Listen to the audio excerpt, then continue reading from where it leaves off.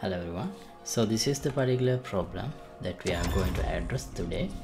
So here, let's say we have multiple players.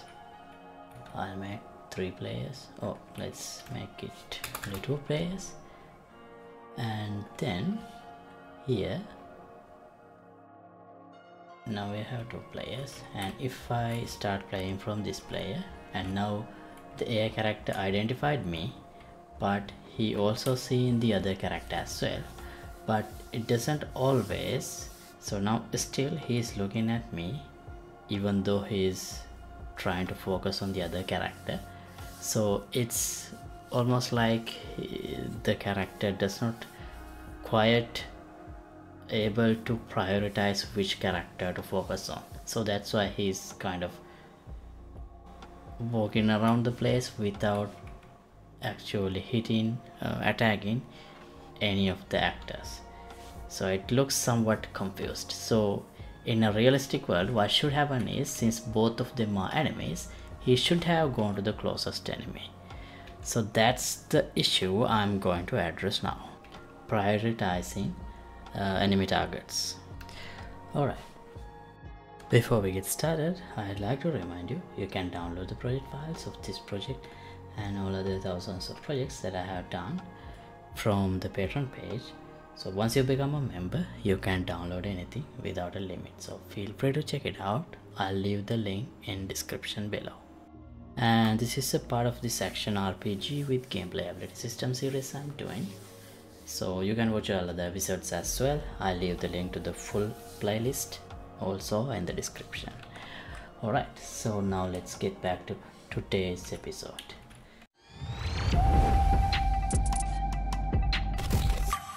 So, how do we address the issue at hand?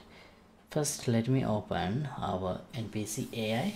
So here, this is what I do when I have this on target perception info updated event. So here, whenever we lose sight of a character or whenever we start seeing a character, this function is updated. When we lost sight, this will be false. When we start seeing, this will be true.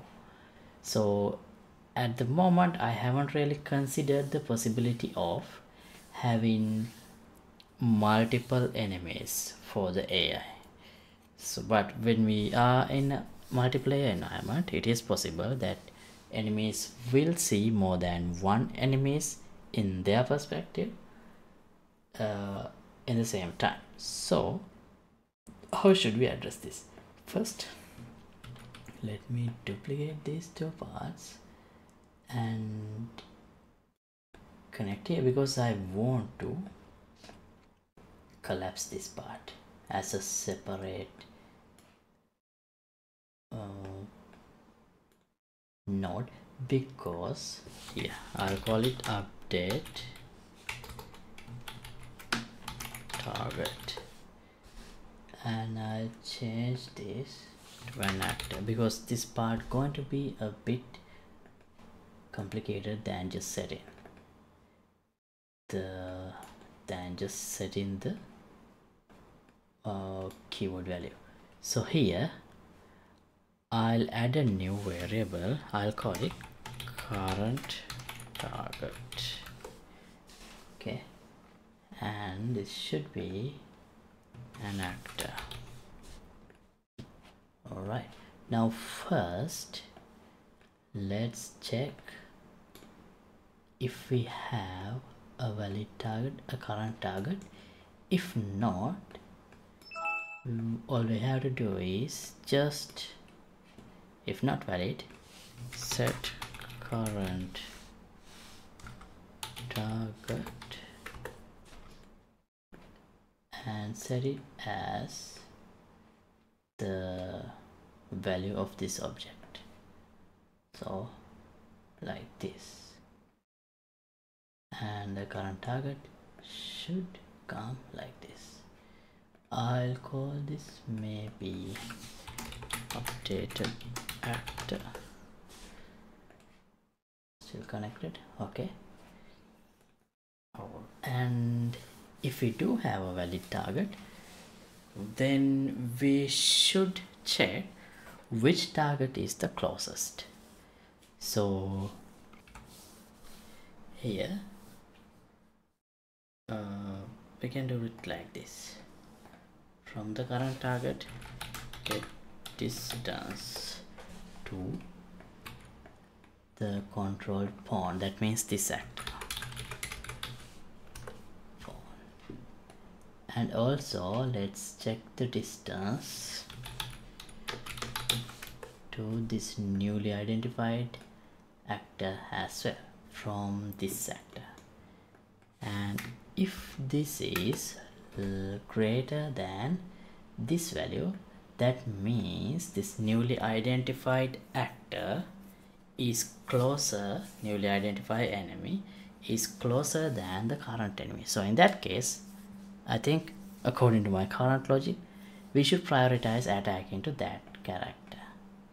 So here let's have a branch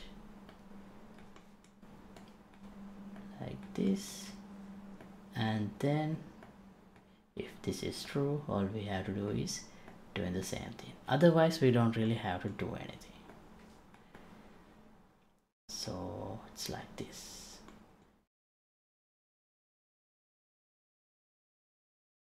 Okay, right. And here when we lose sight, what we should do is, again we need to check if the actor that we lost sight of is actually the current target. So we just need to check if this is equal to this updated actor when we lose sight. And if this is true, obviously we need to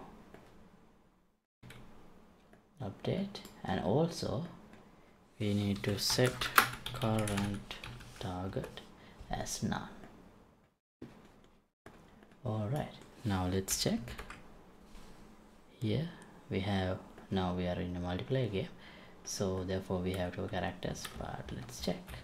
Okay, I got identified the enemy by the enemy, and he should counter attack me, and now he's seen the other actor as well, but he's not attacking him. Oh, so actually that didn't work quite as expected. I think that is because here once we start in this flank or in this move to, once we start moving towards the target, even if the target is changed, I think the character continues to move to the current location he wants to move. Yeah, actually here we use the destination, not the target actor. Okay, so I think what we can do here to work around that is, here I'll make this to abort self if this target actor is, if this condition is changed. But even if I simply change the target actor, this will not cause the rest of the part to stop execution unless this becomes this target actor value becomes not set. So here let's add another check. Let's basically check if this updated actor and the current target is same.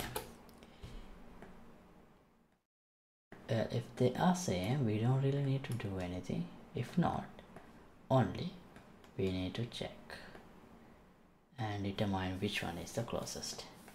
And here, if we do get a new value, let's do this. Let's first clear out the existing blackboard key and then update the new one like this. So in this way we should interrupt the execution of this section if we update the target. So let's check now. Here, let's go here. Now the enemy is coming towards me. Once he starts seeing the other guy, he's the closer one, so he should be going to attack the closer enemy. So yeah, that's logical. And you can see in the other window, that's actually other player, enemy is attacking him. Okay, great. So that's actually all I want to work on in this episode, but we are not done yet. I think in future we might need to have an array to keep all the currently visible enemies and maybe periodically check as the fight goes on which one is closer and dynamically change, rather than relying only on these event calls to update the current target. So let's look into those things also in the future episodes. And thanks for watching. As always, updated project files will be available for the download in the Patreon page. Link would be in the description below. And see you in another episode. Goodbye.